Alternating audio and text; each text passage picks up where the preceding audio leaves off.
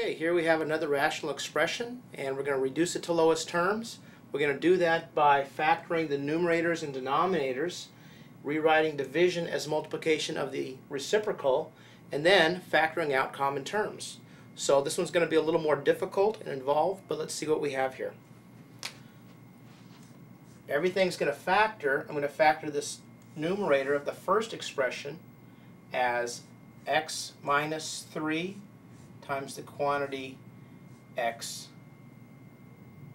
plus 2.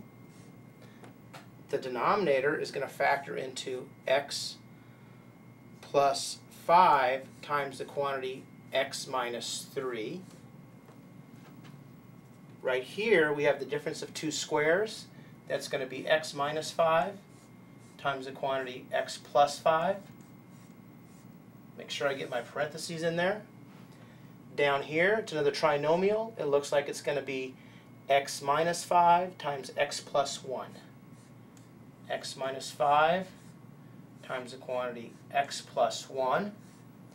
And now I know I'm going through these pretty fast. If you want to check my work, go ahead and work these out. Factor each of these trinomials on your own. It's always good practice to keep factoring. Finally, we're going to rewrite this as multiplication of the reciprocal. So this x squared minus 1 we're going to write in the numerator, and we're going to factor it. Once again, this is the difference of two squares. You should be able to recognize this by now. We're going to rewrite that as x minus 1 times the quantity x plus 1.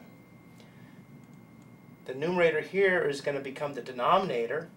We're going to rewrite that as x plus 3 times the quantity x plus 2. That looked like that should work out just fine.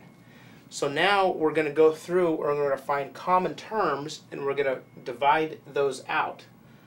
Right here in this first term, these x minus 3 and x minus 3 factor out.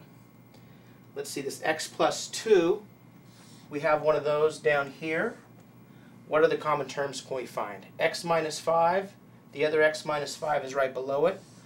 Those factor out. X plus 5 is going to factor with this x plus 5.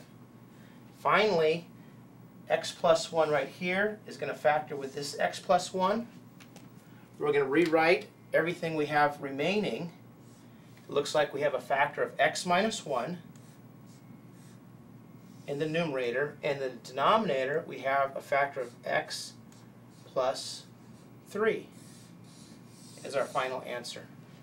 So this rational expression with three different terms, multiplication and division, once you factor the trinomials, you're going to find enough common factors where the final reduced problem is just x minus 1 over x plus 3.